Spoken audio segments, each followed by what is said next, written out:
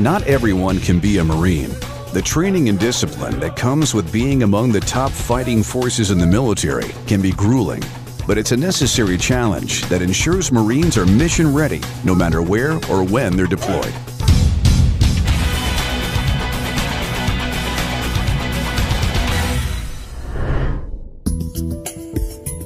The risk of exertional heat injuries, or EHIs, is high under such harsh conditions, but a few precautions can help lower that risk, such as preconditioning, good hydration, getting enough sleep, and good nutrition habits.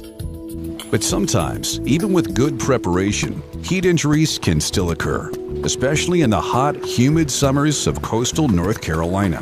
Hey, what's going on? All right, come with me. There are 4 levels of heat injuries. The least severe is heat cramps.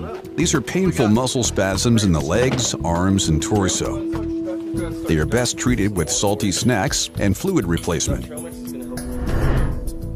The second level is heat syncope. This occurs when a runner stops running and does not cool down by walking or jogging. Blood pools in the legs instead of being pumped to the brain, resulting in a collapse or fainting. The casualty should improve quickly with shade, water, and by lying flat with his legs raised. The third level of heat injury is heat exhaustion. This can occur during exercise or other physical exertion. Hey guys, wait up.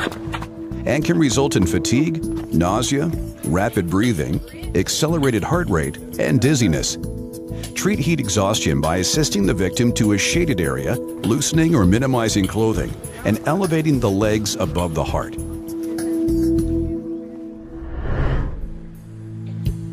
The fourth and most serious level of heat injury is heat stroke, which can be life-threatening. The victim might collapse or exhibit an unusual change in their mental status, including confusion, agitation, or seizures. Hey guys, keep it tight. We got about 154 meters ahead. Heat stroke casualties sweat in humid environments, but might not sweat in desert environments.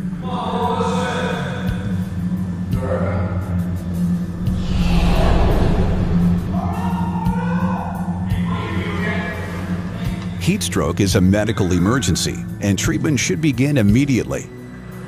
Move the victim to a shaded area or into the safety vehicle. Remove excess gear and clothing, and douse water over the victim. It's critical to get a body temperature reading as quickly as possible with a rectal thermometer. Readings over 103 degrees must be transported to a heat deck, clinic, or medical center emergency department immediately. Begin the transport process by first wrapping the casualty in sheets and towels soaked in ice water. This is known as a burrito wrap. Good. Good. Down.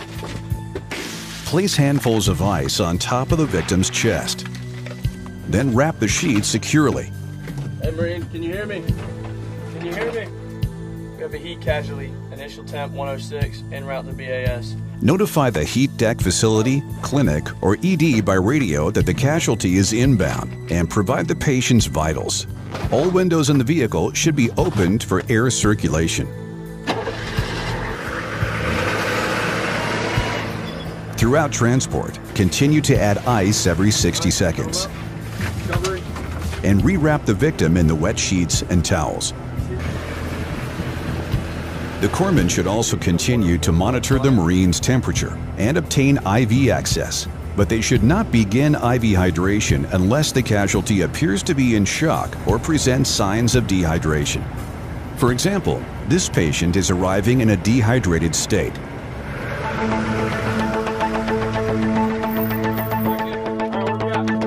At the heat deck facility, the patient is transferred to the clinic staff.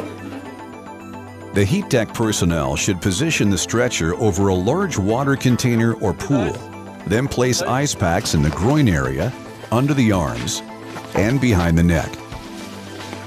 Cool water should be continuously poured over the casualty from the water in the pool or from another source.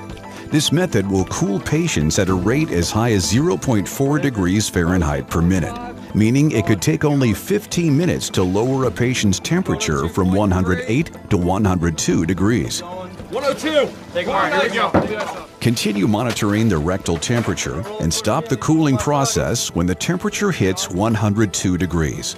On my count. 1, 2, 3, up. Once the casualty's temperature begins to drop, move the patient to a cool room inside the clinic. Be sure the air conditioning is set to its lowest setting and all available fans are turned on. If necessary, start a cold IV fluid, chilled to approximately 40 degrees. Also continue to monitor blood pressure, cardiac rate, glucose reading, and respiratory rate. If the glucose reading is less than 40, additional glucose can be given orally or through the IV. Patients with a respiratory rate greater than 30 should be placed on oxygen via non-rebreather at 8 to 10 liters per minute. 110.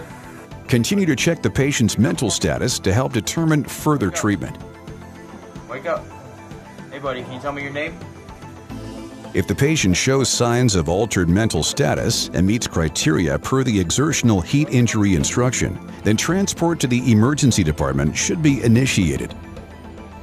Be sure all treatment records accompany the patient to the ED, and the medical provider should contact the receiving provider to discuss the patient's condition. Lab results and the ED medical provider will determine the best post-stabilization and follow-up care. When it comes to exertional heat injuries, a quick and decisive medical response is critical. Proper treatment in those crucial first minutes can mean the difference between life and death.